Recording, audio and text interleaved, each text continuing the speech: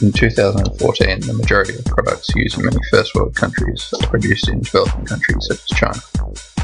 Think about your car you either drove or saw today. Think about the phone you probably have in your bag or pocket right now. And the clothes you're wearing right now. Now think, where are all these things made?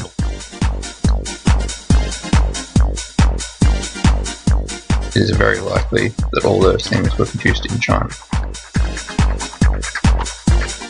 This is one of the many factories which are seen throughout China.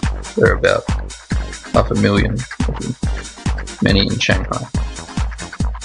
The pollutants released by each factory is causing serious harm to the people of China, such as chronic respiratory conditions.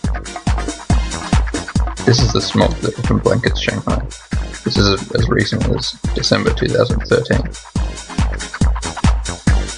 This graph shows the increase in energy consumption. Notice the amount of coal that is used by them, often inefficiently in very old factories. So what has the government done? What are they going to do? Recently, in December 2013, the government ordered almost half of all government vehicles off the roads in China. New laws will also aim to reduce the amount of pollution generated by many of the factories in China. The Consulate General in Shanghai have established a Twitter account which provides hourly updates of the weather quality of Shanghai. This is an example of a Twitter update provided by the Consulate General in Shanghai. Notice the pollution levels are at a very unhealthy level.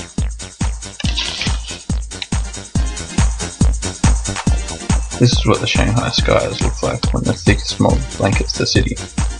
Plans to reduce the air pollution in Shanghai currently include the introduction of new energy policies and changes to the approval process for new factories in the future.